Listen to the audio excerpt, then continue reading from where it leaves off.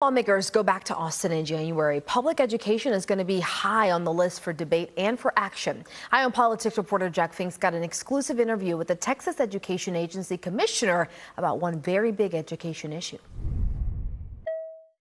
Right now, school districts receive funding based on student attendance, but some state lawmakers want to change that to help the school districts financially.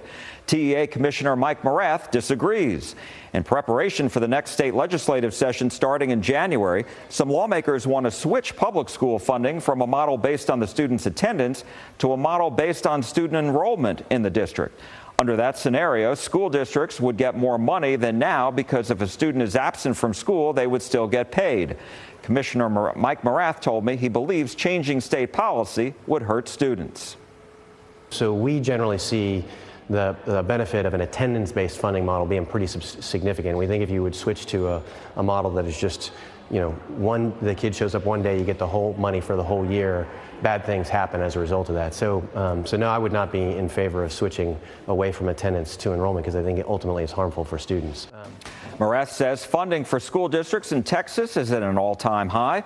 Some school districts have experienced budget problems. Morath says that's because they received extra money from the federal government during COVID, and that federal funding has now gone away. Some school districts also say they counted on more funding from the state but didn't receive it. We'll talk about that coming up on Eye on Politics this Sunday, and we'll also update you on the speaker's race playing out at the Texas Capitol and how Governor Abbott is trying to control costs at the state's public universities. Get your fix for Texas politics at 7:30 Sunday morning. Stay tuned and stay informed. I'll see you on Sunday. Jack Fink, CBS News, Texas.